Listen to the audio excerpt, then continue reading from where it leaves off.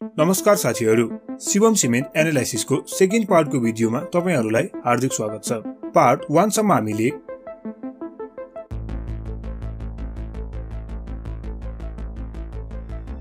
लगायत 12 वटा महत्त्वपूर्ण प्रश्नहरुबाट शिवम सिमेन्ट बारे जानकारी लिइसकेका छौं र अब पालो फाइनान्शियल एनालाइसिस र भ्यालुएसनको। भिडियोको फर्स्ट भाग फाइनान्शियल एनालाइसिसको भाग हुनेछ। यस भागमा रहेर हामी शिवम सिमेन्टको लगभग पछिल्लो 6 वर्षसम्मका विभिन्न वित्तीय सूचाङ्कहरु यानी फाइनान्शियल इन्डिकेटरको एनालाइसिस गर्नेछौं, जसमा आर्थिक वर्ष 2074-75 देखि आर्थिक वर्ष 2079-80 सम्मको डेटाहरु हुनेछ र सेकेन्ड भागमा अहिलेको करेन्ट मार्केट प्राइसमा शिवम सस्तो छ कि महँगो छ भनेर थाहा पाउनेछौं।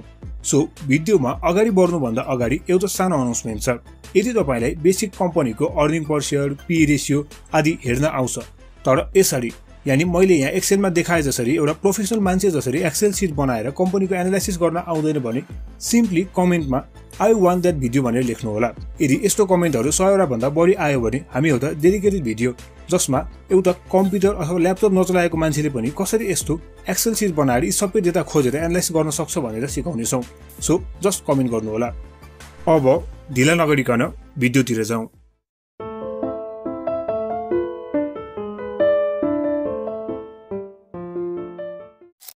यो एक्सेल सिटमा सुरुमा हामी रेभेन्युलाई हेर्छौं भने रेभेन्यु अर्थात आम्दानी पछिल्लो 5 वर्षमा अन एन एभरेज -4.60 को CAGR ले घटिरहेको छ।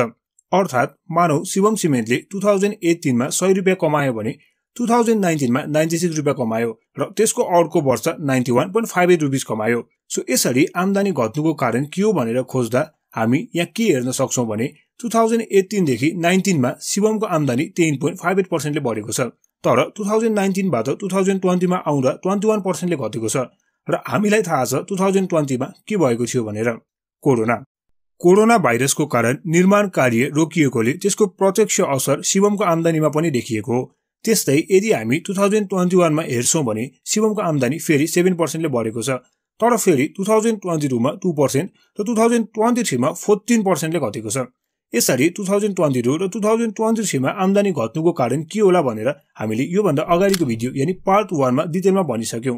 सो कृपया पार्ट 1 को भिडियो हेर्न नछुटाउनु होला। तैपनि क्विक रिक्याप गर्न 2022 र 2023 मा आम्दानी घट्नुको कारण लिक्विडिटी क्राइसिस, रसिया युक्रेन वारबाट भएको पेट्रोलियम पदार्थको मूल्य वृद्धि, क्रसर उद्योगमा लागेको ब्यान आदि हुन्। सो यसरी 2019 मा आम्दानी बढेको, फेरि 2020 मा घटेको अनि 2021 मा अलिअलि बढेर 2022 र 23 मा घटेको। यही प्याटर्न हामीले तलको अरु इन्डिकेटरहरु पनि जस्तै प्रॉफिट, फ्री क्याश फ्लो आदिमा पनि देख्न सक्छौं। सो एकछिन अरु इन्डिकेटरलाई पनि एनालाइसिस गरौं। खर्चको कुरा गर्दा यानी एक्सपेन्सको कुरा गर्दाखेरि कुल खर्च यानी टोटल एक्सपेन्स पछिल्लो 5 वर्षमा 1.81% ले घटेको छ अनि कुल नाफा यानी टोटल प्रॉफिट पनि प्रत्येक वर्ष 26.35% ले घटिरहेको छ, जुन एउटा खराब कुरा हो। त्यस्तै शिवममा भएको ऋणको कुरा गर्दाखेरि ऋण यानी डेट पछिल्लो 5 वर्षमा अन एन एभरेज 35.05% को दरले घटिएको छ, जुन एकदमै राम्रो कुरा हो। त्यस्तै यस कम्पनीको फ्री क्याश फ्लोको कुरा गर्ने हो भने free cash flow every year 34.79% को दरले घटिरहेको छ, जुन एउटा खराब पक्ष हो। अरु शिवम सिमेन्टको फाइनान्शियल इन्डिकेटरहरु यस प्रकारका रहेका छन्। सो यसरी शिवमको फाइनान्शियल पोजिसन हेर्छौं भने त्यो चाहिँ समयसँगै अलिक कमजोर भइरहेको देखिरहेको छ। हामीले जहिले पनि कुनै पनि कम्पनीलाई स्ट्रङ छ वा वीक छ भनेर तब मात्र भन्न सक्छौं जब त्यो कम्पनी आफ्नो कम्पिटिटर्स भन्दा स्ट्रङ वा वीक हुन्छ।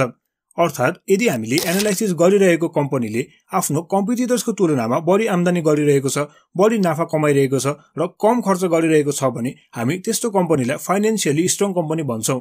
तर यदि यसको उल्टो छ भने चाहिँ त्यस्तो कम्पनीलाई हामी फाइनान्शियली वीक कम्पनी भन्छौं।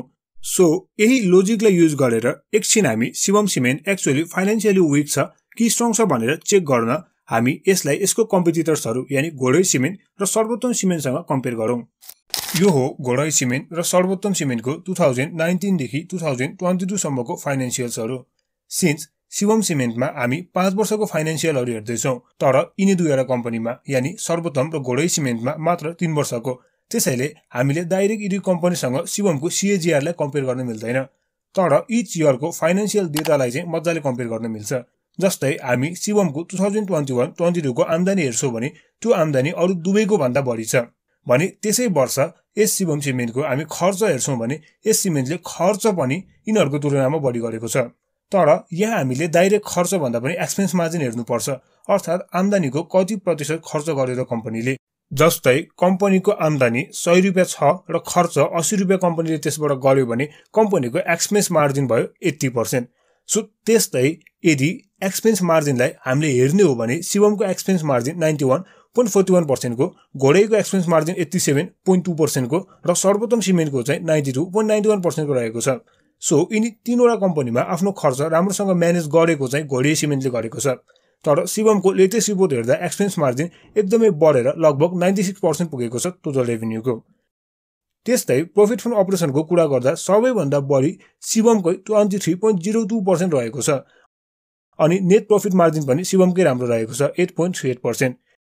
ऋणको कुरा गर्दा शिवमको ऋण अरूको तुलनामा सबैभन्दा कम अर्थात् कुल आम्दानीको मात्र 6.56% रहेको छ।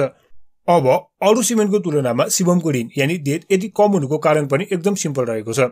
शिवम सिमेन्टले आफ्नो ऋण तिर्न 2075 यानी 2075 तिर आईपीओ लिएर आएर उठाएको ठूलो रकम प्रयोग गरेको थियो र अहिले घोरही सिमेन्टले पनि ल्याएको आईपीओले ऋण तिर्ने नै निर्णय गरेको छ।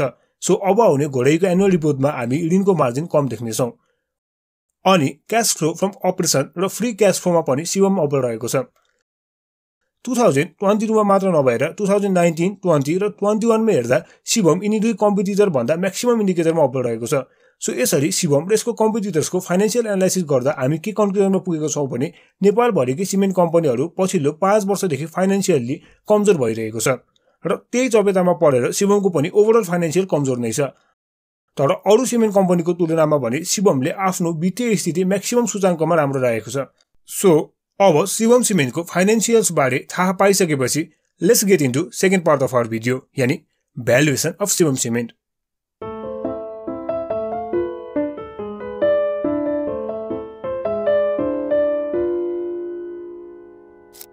शिवम सिमेन्टको इन्ट्रिन्सिक भ्यालु निकाल्न हामी famous valuation method DCF valuation मेथडको प्रयोग गर्नेछौँ। DCF भ्यालुएसन भनेको के हो, कसरी क्याल्कुलेट गर्ने, के कुरा चाहिन्छ भनेर हामीले यी भिडियोहरूमा कुरा गरिसकेको छौँ। सो कृपया यी भिडियोहरू एकचोटि हेर्नु होला। यो भिडियोहरू नहेरिकन तपाईले हामीले शिवम सिमेन्टको इन्ट्रिन्सिक भ्यालु कसरी निकालेको भनेर बुझ्नुहुन्न। सो यदि यो तीनटा भिडियो हेर्न टाइम पाउनु भएन भने पनि यो एउटा भिडियो मात्र चाहिँ तपाईले नसुर्ताइकन अवश्य हेर्नु होला। Okay, basically DCF भ्यालुएसनको full form discounted cash flow method हो। यो मेथडको प्रयोग गरेर भ्यालुएसन निकाल्न हामीलाई चारवटा कुराहरू चाहिन्छ: present free cash flow, growth rate, terminal rate र डिस्काउन्टिङ रेट। सो यिनी कुराहरूको प्रयोग गरेर Shivam सिमेन्टको valuation निकालौं। Shivam सिमेन्टको present free cash flow यानी 2022 को हेर्दाखेरि 86 करोड 4 लाख बराबरको रहेको छ। तर हामी एक वर्षको फ्री क्याश फ्लोलाई मात्र प्रेजेन्ट फ्री क्याश फ्लोमा नलिएर पछिल्लो 3 वर्षको एभरेज फ्री क्याश फ्लोलाई लिन्छौं। सो त्यसलाई हेर्दाखेरि Shivam सिमेन्टको present free cash flow 1 अर्ब 82 करोड बराबरको रहेको छ। अब जाउँ नेक्स्ट कुरा निकाल्न र त्यो ग्रोथ रेट। नामबाट नै क्लियर छ, ग्रोथ रेट भन्नाले यो क्याश फ्लो आउने वर्षमा कुन दरमा बढ्न सक्छ र हामी शिवमको भ्यालुएसन निकाल्दा कुल 10 वर्षसम्मको ग्रोथ रेट निकाल्ने कोसिस गर्नेछौँ र त्यसपछि चाहिँ टर्मिनल रेट निकाल्नेछौँ र त्यो 10 वर्षको हामीले ग्रोथ रेट निकाल्दाखेरि सुरुको 5 वर्षमा एउटा खाले ग्रोथ रेट र त्यसपछिको 5 वर्षमा भने अर्कै खालको ग्रोथ रेट निकाल्नेछौँ हामीले। म फेरि पनि तपाईलाई हामीले अघि रेकमेन्ड गरेको भिडियो हेर्न रेकमेन्ड गर्छु ताकि तपाईले अहिले मैले के गर्न खोजिरहेको भनेर बुझ्न सक्नुहुनेछ। ओके, नाउ ग्रोथ रेट निकाल्न हामी केही डाटाहरूको प्रयोग गर्नेछौँ। सबैभन्दा फर्स्ट त हामी पछिल्लो 5 वर्षमा शिवमको free cash flow on an average कुन दरले बढिरहेको छ त भनेर हेर्नेछौँ। सो शिवम सिमेन्टले आफ्नो फ्री क्याश फ्लोलाई -7.44% ले लास्ट 5 इयर्सदेखि घटाउँदै आएको छ। न अब हामी एकछिन संसारभर सिमेन्ट मार्केट कुन दरमा बढ्न सक्छ भनेर हेर्नेछौँ। ग्लोबल सिमेन्ट मार्केटको फोरकास्ट अनुसार ग्लोबल सिमेन्ट मार्केट 2030 सम्म 5.3% को CAGR ले बढ्ने चान्स छ अरे। र नेपालकै सिमेन्ट मार्केटको अवस्था हेर्ने हो भने राष्ट्र बैंकले निकालेको एक रिपोर्ट अनुसार 2021 सम्म 15.58 million ton cement production install capacity भएको नेपालमा 2025 सम्ममा 25.88 million ton cement production capacity हुनेछ। अर्थात् नेपालको cement production capacity on an average 14% को CAGR ले बढ्ने अनुमान गरिएको छ र हाल 2023 को अवस्था हेर्दा इन्स्टल क्यापेसिटी अलरेडी 20.5 मिलियन पुगिसकेको छ। त्यस्तै नेपाल सरकारले 2022 को बजेटमा 500 मिलियन सम्मको सिमेन्ट एक्सपोर्ट अर्थात् निर्यात गर्ने कम्पनीलाई 8% सम्म सब्सिडी दिने प्लान गरेको छ, जसको कारण नेपाली सिमेन्ट इन्डस्ट्रीहरूलाई फ्युचरमा आफ्नो क्याश फ्लो बढाउन इन्डियामा एक्सपोर्ट गर्ने बाटो पनि सजिलो भएको छ। त्यति मात्र नभएर सरकारले 100 मिलियन भन्दा बढी विद्युत खपत गर्ने सिमेन्ट उद्योगलाई बिजुलीको बिलमा 15% छुट दिने निर्णय पनि गरेको छ, जसको पोजिटिभ असर स्वरूप आर्थिक वर्ष 2023-24 यानी 2023-24 को आर्थिक वर्षको पहिलो महिनामै नेपालबाट 234.98 मिलियनको क्लिङ्कर र सिमेन्ट निर्यात भएको छ। सो कन्क्लुजनमा भन्नुपर्दाखेरि सरकारका यी प्लानहरूले नेपाली सिमेन्ट उद्योगको फ्युचरमा क्याश फ्लो जेनेरेट गर्ने नयाँ र भरपर्दो बाटो खोलेको छ। Coming back to the topic, Shivam सिमेन्टको past 5 इयर्सको 9% को free cash फ्लोको growth rate, global cement मार्केटको 5% ले सिमेन्ट इन्डस्ट्री ग्रो हुने फोरकास्ट र नेपाल राष्ट्र ब्याङ्कको 14% CAGR को सिमेन्ट प्रोडक्सनको ग्रोथ रेटलाई बेस मानेर हामी शिवम सिमेन्ट 2023 देखि 2027 सम्मको पहिलो 5 वर्षमा 5% को ग्रोथ रेटले र पछिको 5 वर्षमा 4% को ग्रोथ रेटले बढ्नेछ भनेर एज्युम गर्छौं। सो यसरी हामीले फ्युचर ग्रोथ रेट पनि पायौं र यही ग्रोथ रेटलाई हामीले एक्सेल सिटमा हाल्छौं भने we got future cash flow like this. Now अब हामीले निकाल्नुपर्ने भनेको टर्मिनल रेट हो, अर्थात् 10 वर्षसम्म त हामीले पत्ता लगायौं कि शिवम सिमेन्ट यति दरले बढ्नेछ, तर शिवम सिमेन्ट त आजभन्दा 10 वर्ष पछाडि पनि चलिरहनेछ। सो त्यसपछि कुन दरमा बढ्ला भनेर निकाल्ने दर वा भनौं रेट टर्मिनल रेट हो। अब टर्मिनल रेट निकाल्ने पनि दुईवटा मेथडहरू हुन्छन्, एउटा एक्जिट मेथड र अर्को पर्पेचुअल मेथड। हामी यहाँ चाहिँ एक्जिट मेथडको प्रयोग गरेर टर्मिनल रेट निकाल्नेछौँ। अब यो टर्मिनल रेटको टाइप एक्जिट मेथड वा पर्पेचुअल मेथड भनेको के हो र यी मेथड युज गरेर कसरी टर्मिनल भ्यालु निकाल्ने भनेर जान्न चाहनुहुन्छ भने चाहिँ मैले फेरि पनि तपाईलाई अगाडिको भिडियो रिकमेन्ड गर्नुपर्ने हुन्छ, त्यो भिडियो गएर कृपया हेर्नु होला। कमिङ ब्याक टु भिडियो, अब हामी एक्जिट मेथडबाट टर्मिनल रेट निकाल्नेछौँ र त्यसको लागि हामी विगतको market capitalisation to free cash फ्लोको रेशियोको मद्दत लिनेछौँ। जसरी पीई रेशियो निकाल्दाखेरि हामी कम्पनीको प्राइस पर शेयरलाई कम्पनीको अर्निङ पर शेयरले डिभाइड गर्दछौँ, वा भनौं कम्पनीको टोटल प्राइस यानी कम्पनीको मार्केट क्यापिटलाइजेसनलाई त्यो वर्षमा कम्पनीले कमाएको प्रफिटले भाग गरेर निकाल्दछौँ, त्यसरी नै market capitalisation to free cash flow रेशियोमा पनि हामी कम्पनीको टोटल मार्केट क्यापिटलाइजेसनलाई कम्पनीको त्यो वर्षको फ्री क्याश फ्लोले डिभाइड गरेर निकाल्दछौँ। सो यो हेर्दाखेरि 2022 मा 38.86 को थियो, 2021 मा 33.99 को थियो र 2020 मा 9.661 को थियो। सो यिनी सबैको एभरेज निकाल्छौं भने त्यो आउँछ 27.50 को र हामी सेफ्टीको लागि यसलाई अझै प्रिसाइज लिन्छौं, यानी 20 मात्र यानी 20 को मात्र। र यो 20 यानी 20 किन लिएको भनेर भन्नुहुन्छ भने यी 3 वर्षहरुमा शेयर प्राइस शिवम सिमेन्टको सबैभन्दा बढी घटेको भनेको 598 मात्र हो, तर हामीले भर्खरै मात्र 400 भन्दा यानी 400 भन्दा तलमा पनि शिवम सिमेन्ट पुगेको देखेको थियौं। त्यसैले यो डेटा धेरै ओभररेटेड नहोस् भनेर हामीले 20 को रेशियो मात्र लिएको हो। सो यो 20 को रेशियोलाई याद राखिराख्नु होला, जसबाट हामी एकछिनमा टर्मिनल भ्यालु निकाल्नेछौं। र अब पालो डिस्काउन्टिङको, अर्थात् यानी फ्युचर क्याश फ्लोहरुलाई डिस्काउन्ट गरेर प्रेजेन्टमा ल्याउने। त्यसको लागि हामी डिस्काउन्टिङ रेट लिन्छौं 15%।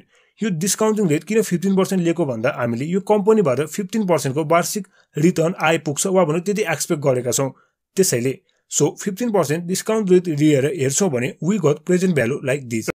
र अब यिनीहरुबाट यानी यी भ्यालुजहरुबाट टर्मिनल भ्यालु निकाल्नको लागि हामीले अघि निकालेको रेशियो जुन 20 को रेशियो निकालेको छौं त्यसलाई 2032 को प्रेजेन्ट भ्यालु जुन 66 करोड 72 लाख बराबरको छ त्यससँग मल्टिप्लाई गर्छौं र त्यसपछि आउँछ हाम्रो टर्मिनल भ्यालु जुन हुन आउँछ 13 अर्ब 34 करोड 47 लाख। अर्थात् यदि हामी शिवम सिमेन्टलाई आजभन्दा 10 वर्ष पछाडि अब बेच्छौं भने त्यति बेला शिवम सिमेन्टको जुन भ्यालुमा हामी बेच्छौं त्यसलाई त्यो भ्यालु भनेको आजको यानी प्रेजेन्टको 13 अर्ब 47 लाख बराबरको भ्यालु हुनेछ। र अब यो टर्मिनल भ्यालु र अघि हामीले निकालेको 10 वर्षसम्मको फ्युचरको फ्री क्याश फ्लोको प्रेजेन्ट भ्यालुलाई जोड्छौं भने हामी यो फिगर पाउँछौं, यानी 24 अर्ब 46 करोड 31 लाख बराबरको। र त्यस भ्यालुलाई यदि हामी आजको नम्बर अफ शेयरले डिभाइड गर्छौं भने हामी शिवम सिमेन्टको इन्ट्रिन्सिक भ्यालु जुन 555.97 रुपीस पर शेयर हुन आउँछ त्यो पाउँछौं। अर्थात् आजको दिनमा हाम्रो एनालाइसिस अनुसार शिवम सिमेन्टको हुनुपर्ने फेयर भ्यालु भनेको 555 रुपीस 97 पैसा रहेको छ। तर यहाँनिर आएर हामीले इन्भेस्टिङको one of the important concept जुन मार्जिन अफ सेफ्टीको कन्सेप्ट हो त्यसलाई बिर्सिनु हुँदैन। सो यो भ्यालुमा हामीले यदि 30% को मार्जिन अफ सेफ्टी यानी एमओएस लगाउँछौं भने we will get 389.18 and that's it। यानी यही नै रहेको छ हाम्रो विचारमा शिवम सिमेन्टको फेयर भ्यालु। र नोट गर्नुपर्ने कुरा के छ भने यो भ्यालु निकाल्दा हामीले धेरै एजम्पसनहरु गरेका थियौं अन द बेसिस अफ हाम्रो रिसर्च। त्यसैले तपाईहरुको विचारमा रहेको शिवमको फेयर भ्यालु 389.18 भन्दा कम्प्लिटली डिफरेन्ट पनि हुन सक्छ। सो मैले यति सोचेको थिए तर तपाईले त यति पो भन्नुभयो भन्ने खालको क्वेशनहरु आउनु स्वाभाविक नै हो। एन्ड यदि तपाईले अहिलेसम्म पनि हामीले यो DCF मा बनाएको भिडियो हेर्नु भएको छैन भने तपाईले यहाँ बुझाएको केही कुराहरु पनि बुझ्नु हुने छैन। त्यसैले लेफ्टमा भएको भिडियोलाई क्लिक गरेर तपाईले त्यो भिडियो गएर हेरिहाल्नुस् र यदि तपाईलाई सोल्टी होटलको भिडियो हेर्न मन छ भने पनि राइटको भिडियोमा गएर हेर्नुस्। त्यहाँबाट पनि तपाईले धेरै कुराहरु बुझ्न सक्नुहुन्छ एनालाइसिस सम्बन्धी।